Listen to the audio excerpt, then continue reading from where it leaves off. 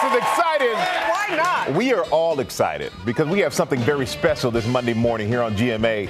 It's been 21 years since we last heard this music right here. We haven't heard it for 21 years on ABC. Starting tomorrow, you're going to hear it again because Roseanne is back. Yes. And we have the cast right here. Is that really the iconic couch? We pulled out all the stops here. Please welcome John Goodman, Roseanne Barr, Laurie Metcalf on the couch. Chalke Gilbert, Michael, Lecy, Sara. Oh my gosh, the kids back there. Everybody, 30 years ago this show debuted. It has been off the air for 21 years. So I have a question. Well, not really. Because it's been on every day like 5 and 6 times. It never goes away. But I had to have a question for everybody. Just go around the horn. One word to describe the feelings when you walk back onto the set for the first time. John, I'm going to start with you.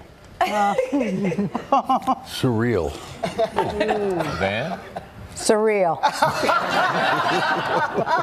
Laurie, you're up. Trippy. Exciting. Michael? Just amazing. Stupendous. It was spooky-licious. They are family. Time warp. It's a time warp. I can believe that. And Roseanne, why did you think this was the right time to bring the show back 21 years later? Well, it just happened. It was Sara and John were on Sara's talk show, and they did a little sketch, and Sara called me, and it got a lot of attention, you know. Sara called me and said, you know, is this, would you want to do a reunion show? And I said, yeah, definitely. I said, what about John? She goes, oh, John's in. And I said, well, of course, then I'm in. So then it went from...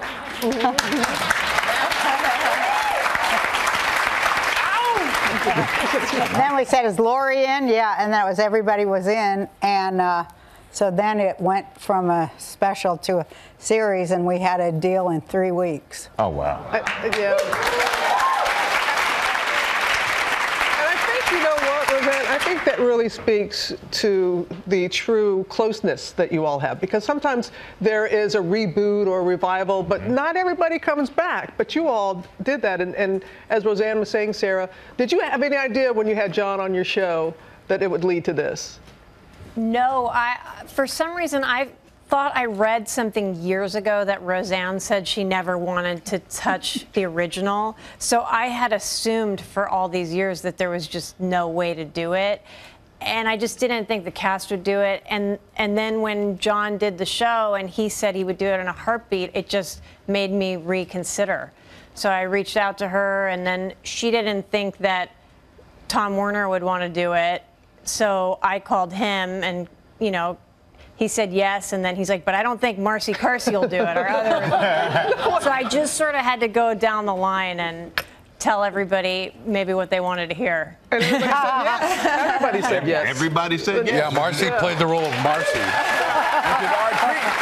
And John, I have one question for you. I have a question for you that I think everyone is wondering. So Dan's not dead. What happened? You can't say.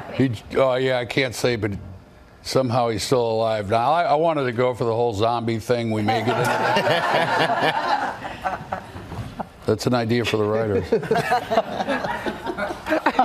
That's a story, he's sticking to it. Okay, the two Beckys, I mean, I know you don't want to give away too much, but how was it being able to work together? I also wanted to go for the whole zombie thing, but Zombie Becky was not approved. It was pretty fun working together, I gotta say. Our energy together was very girly, and it was just kind of funny to see, you know, the traits that we have in common and our differences and all that stuff. But I think the fans will have a good time with it. I'm hoping.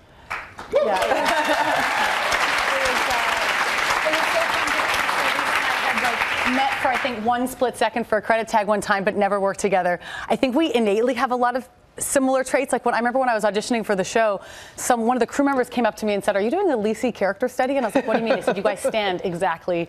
Wait, you didn't do that? You didn't do method work? I've done a Lecy and character study of you your whole life. Okay, That's not creepy. Yeah, no, it was really an experience. I thought it was really cool how the writers wove our storyline together. Yeah, it's beautiful to see. Do you all want to see a little bit of a sneak peek? Absolutely. Candyman's home, babe. Ooh, my favorite, drugs. What happened to the rest of our candy? Funny story. Our insurance don't cover what it used to, so I got half the drugs for twice the price. What are we supposed to do? Well, tradesies. I'll trade you 5 of my statins for 5 of your anti-inflammatories, and I'll sweeten the pot by throwing in a couple of blood pressures. Did you get the pain pills for my bad knee? Wouldn't be the Candyman without the sunshine, babe.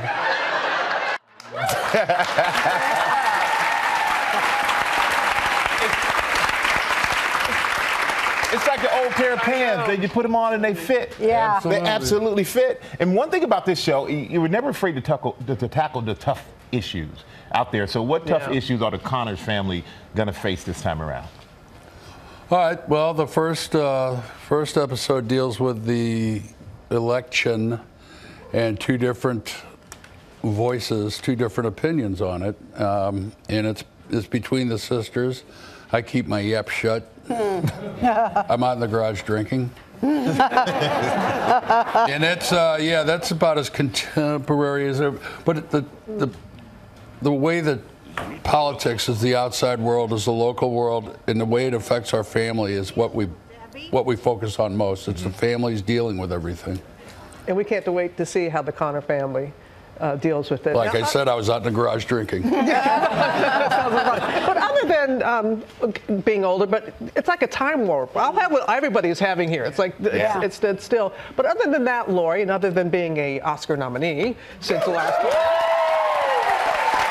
what's different? What's different? How's it different this time? Well, it's like we were a family for 9 straight seasons and worked every day together and made that bond. And then to revisit it after these 20 years have passed, you can't buy that kind of chemistry. And so it's so fascinating to watch the kids who are grown now have a scene in the kitchen where they did grow up in that same kitchen, and now they're also parenting their own kids in that same.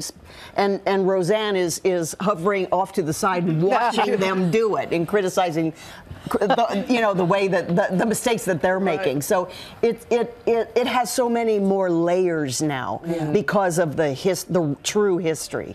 Michael, were you 6 years old when it all got started? So you literally did grow up. What's some life lessons that you learned being a part of this? You can share. Well, I probably shouldn't tell most of those stories. I think the biggest thing from the show, and I think fans agree, is learning how to deal with tough times with humor. Trying to find the humor in things and sticking together, and that's what I think the core of the show is in the past and still is. I tell you what, we got more with you guys. You're not going anywhere yet. We're not going to let you go that easy. We're so excited you guys are here. You have no idea. This is an incredible opportunity to sit here and talk to you guys. And Roseanne, it premieres tomorrow night at 8 p.m. Eastern right here on ABC. And as I said, we have more with the cast of Roseanne coming up next. We're going to find out how much they know, how well they know their own show. Well, hey there, GMA fans. Robin Roberts here. Thanks for checking out our YouTube channel. Lots of great stuff here. So go on, click the subscribe button right over here to get more of awesome videos and content from GMA every day, anytime. We thank you for watching, and we'll see you in the morning on GMA.